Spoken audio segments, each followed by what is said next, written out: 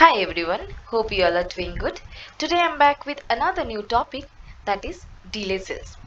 In this video I'm going to discuss about what are delay cells, why do we use them, and also what are the structural patterns that are used in the libraries.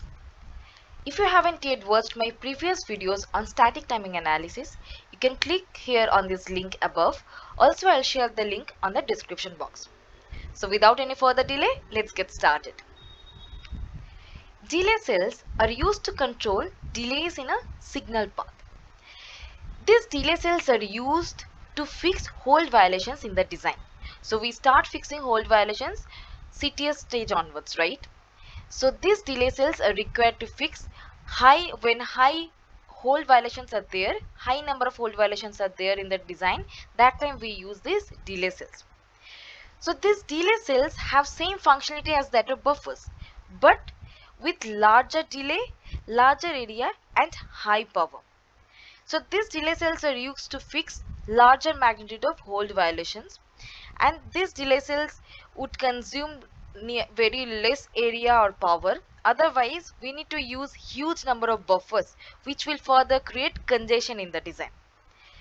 Because we know that to fix smaller magnitude of hold violations, especially to fix the transition time, we use low drive strength buffers, right? Otherwise it will create congestion in the design.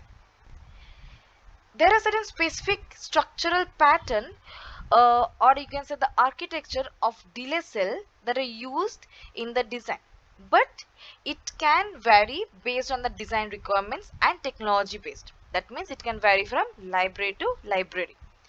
But here we are going to speak about few common structural patterns that are commonly used in the libraries. First is buffer chain, second inverter chain, and last but not the least, big buffer with huge RC values. First we will see buffer chain. This is a common approach where a set of buffers stages are connected in a series to create a delay chain, and each buffer stage introduces a small delay, and the cumulative delay can be adjusted by the number of buffers that are required in the chain. So based on the how much delay there are, so based on that we adjust this number of buffers, and this method is very simple and effective for creating control delays. So this method basically we use whenever less magnitude of hold violations are there, that time only we go for this kind of delay cells. Next is inverter chain. So this approach involves using inverters in a chain. So in this case the delay is introduced by the propagation delay of the inverters. So using two inverters in series can create a delay element, and the cumulative delay can be adjusted by the number of inverters in the chain. So as we know, inverters means instead of buffer, if we use inverters, these are much beneficial, as we already know. I won't discuss that here. I'll create another separate video for that. But inverters means it will basically save the area as well as the transition time. The pulse width violations won't happen if we are using inverters.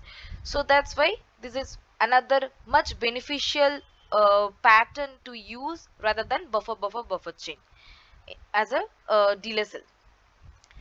Last one is big buffer with huge RC values. So a delay cell could be implemented using a larger buffer with a significant parasitic RC time constant. So RC means resistance capacitance. So the RC time constant determines the rate at which the voltage across the capacitor changes, affecting the delay introduced by the buffer. So this approach might be used for larger delays where precise control is required. So as we know that RC time constant means it represented as R into capacitance, that is internal capacitance of a cell plus the load capacitance. Internal capacitance means the drain to source capacitance. So drain to source capacitance means if we have more drain to source capacitance, that means if we have more internal capacitance, that means if the drive strength is more, when the transistor width is more, that means the drive strength of a cell is more.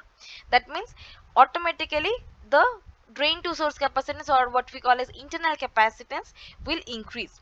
and as internal capacitance increases means resistance will reduce by half. Like if we are going for, let's say, double strength, double drive strength, so our resistance will reduce by half and our internal capacitance will become twice. So this choice between these methods that I have just now explained, the structural methods, so the choice between these methods depends on the specific requirements of the design, including the desired delay, resolution, power consumption, area constraints, and the technology used in the fabrication of the digital circuit. That's all about it. If you have liked the information on this video, please do hit like on this video, and if you haven't yet subscribed to my channel, please do hit subscribe and don't forget to press the bell icon, as whenever I'm uploading a new video you will get notified immediately. And also comment down below your feedback and don't forget to share with your friends, colleagues and VLSI aspirants. Thanks for watching this video.